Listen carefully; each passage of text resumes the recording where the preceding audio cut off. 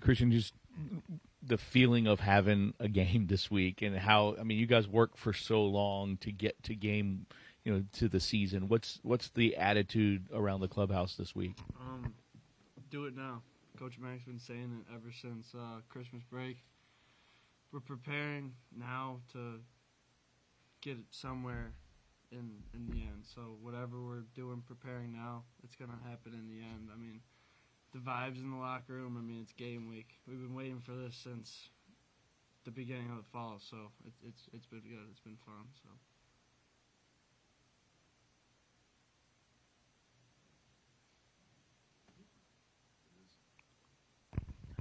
So. Coach talked a little bit about you guys playing with an edge last year, kind of resetting that standard of getting back to where it used to being. What did you guys learn from that experience to keep carrying that edge now that you're kind of back to the same expectations you're used to having? Just carrying an edge all around. I mean, we're always going to play with a chip on our shoulder. Every game's the same. Show up to the field every day, and I mean, no matter what, you got to come ready to play. Whether you're playing, a bunch of guys that just picked up a bat or Hall of Famers, you just, every pitch is the same. You can't take a pitch off, and that's just the way we show up. You're amongst the guys that are getting some preseason accolades. First of all, how's that feel to get that national attention as being one of the best guys at your spot? And two, how do you harness it in so it doesn't go to the top of your head? Obviously, pretty humbling to be honored like that, but just being able to play for your team and with these guys, I'm the same guy in the locker room every day. It's fun. I mean, we've been playing together us three for 3 years now, and just being able to work with them, I wouldn't be in the spot where I am today without them, and pretty thankful, and it's just been great, good experience. Jack and Christian, you guys have been together playing for a long time. Have you had the chance to reflect on the last decade, basically, since you were playing together since 13 years old, and now you're preseason All-Americans? Go ahead. I mean, it's been long. I mean, we grew up together, so we've been roommates now for 3 years. So I mean, just kind of take it day by day. It's obviously like fun, but I mean, nothing's better than coming in the locker room and seeing all your teammates' faces. Like, we always just keep it good, keep a smile on our face. So yeah, I mean, it's been fun playing with Jack. It's definitely it's a brother. It's my little brother. My little brother. Yeah. No. It's my little brother. So. For me, I mean, just growing up with Christian, obviously, I mean, he's been my leadoff hitter my whole life. It's been it seems like the same thing every game. I'll just lead off with a base hit up the middle, and he's a table setter. But obviously, it's more than just him, more than just us. It takes a whole team to win, and that's what we got this year. So it's gonna be fun. Logan, you definitely over the fall and here in the early spring, you definitely seem to have added a little more pop in that bat. Can you talk about how that seems to have come about, if you've doing anything different, whether it be through like any kind of change in the swing plane or anything like that, or anything in the weight room, and where that's come from? Yeah, I mean, we've got a new strength guy this year. He's been running us through some workouts that are a little bit different. I think it's just the fact of coming in every day, doing the same thing. It's fun. It's just starting to show a little bit more. I've learned the game a little bit better. I learned how I need to take my approach, and I think it's just the development. Obviously, Snide and Brave have been helping me out a lot, so it's just getting a better feel, I think. Jack, you and Dalton split a lot of time last year, and obviously as a catcher, you're not going to start every single game behind the plate, but is it an adjustment when you take over maybe not the whole full-time role, but playing a majority of the games behind the plate for you and maintaining throughout the season? For me, it's just, showing up with the same attitude every day. Whether you're in the game on the bench, you just want to help the team win, and maybe taking a bigger role, maybe sharing with the freshmen this year. You just got to trust in the guys, and, that's the whole point of not putting pressure on yourself, because you always believe in the guy behind you, and that's what it's going to be, and that's what this team is about, just believing in one another and just trying to win the game. Christian, can you talk about just where the the joy that you seem to play with and that boundless energy you seem to have. Like, can you just talk about like where that comes from? I'm assuming you've always played baseball that way, and just how that kind of has come about. Yeah, I mean, I show up the field with a smile on my face. Like, I remember yesterday during the game, like, I'm always trying to talk to people. I'm always trying to be like the loudest on the field, just play with a smile, because like playing a kid's game, I mean, it's a hard game. You're failing 3 out of 10 times, so I mean, you got to make it fun somehow. So I'm always just trying to lift others up, lift my teammates up when they're down, just kind of keep that even like good vibe in the dugout. So I'm always just smiling, just keeping it cool. So yeah. For anybody who wants to answer, Dan talked about just the depth at a lot of different positions and how I guess difficult it is to put together a lineup just because of the talent level. What is that competition like between you guys, and how would you just describe the talent level, the potential that you guys have this season?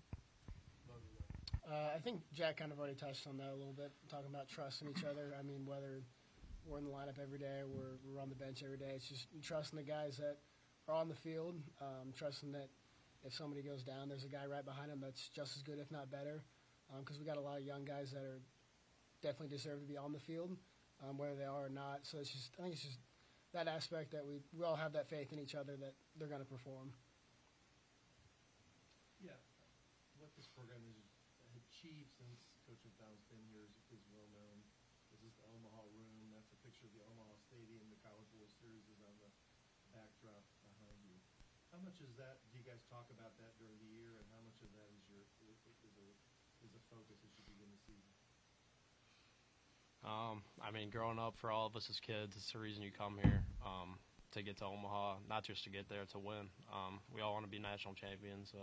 Ever since, that loss to Texas A&M last year, it's been a circle on our calendar, and, we're just ready to compete and ready to show what we got this year. Yeah, I mean, you kind of said it spot on. I mean, you come here to win. You come here to win a national championship, and we want to be the first ones to do that. But it starts that we're not really looking towards that right now. We're just looking for Friday night's game. First for Jack, and then the other guys. Jack, can you talk about the two freshmen behind you that are kind of in the catcher position, and then for Christian or Logan, some other freshmen that might step up and we might see this year? Yeah, so we got Veerling and Klein, both really good kids, both hard workers. Both stepped onto campus, put their head down, and just went to work. I mean, they've gained a lot of respect out of all the teammates and coaches just for what they've done and how they show up to the field every day. And it's been fun just to work with them and get better with them. And we're going to see what they got this year. And, I mean, they've showed it already, but it's going to be fun. Yeah, we got. I mean, me and Logan both say every day, like, this infield class that we have behind us is very talented. I feel like this freshman class is the best freshman class that I've been a part of. I've only been a part of 2, but they're really talented. I mean, they have these Keelan, Schmidt. I mean, we got Barry. I mean, this infield is just loaded. Like, we go to war every day, basically. Like, we're always talking mess in the dugout, like who's got more errors in early work. So it's been fun, but yeah.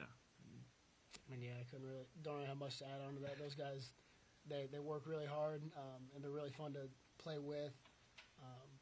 It don't matter who's going to be on the field in the infield for us, because whoever's out there is going to play really well. Christian, as you see some of the things online, like you've been projected as D1 had you as a top 5 second baseman. And maybe people try to project you out as second baseman, but you play shortstop here. Do you think about that any going forward as that? Or, I mean, you look very comfortable playing there as well, but obviously love short. Like, does that kind of matter to you at all, or how do you feel about it? No, it really doesn't matter. I tell this to everyone, like, in high school, my freshman year, I played left field. My sophomore year, I played third base. My junior year, I played second base, and then we got cut off for COVID year, so I never played short in high school.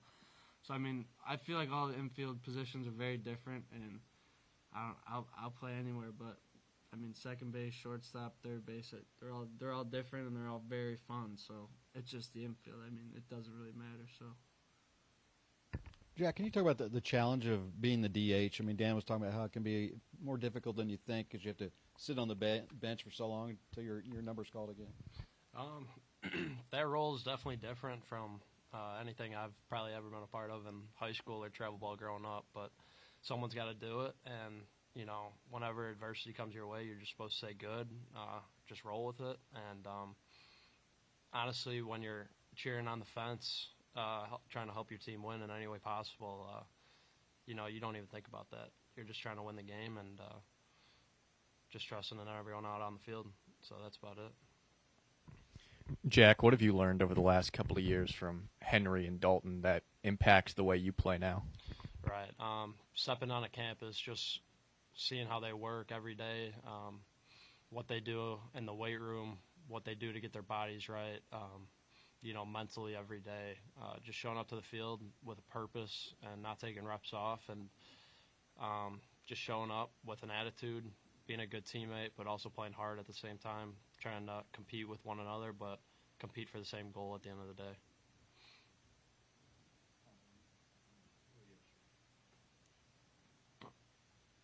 I guess kind of going off of that, what would you say is the best piece of advice that they gave you, or, you know, anything like that? Just put your head down. Nothing, I mean, your performance is going to talk for itself. Social media is obviously becoming a big part of this game nowadays, but what you do on the field is obviously going to be the biggest words you could say. So put your head down, just go to work.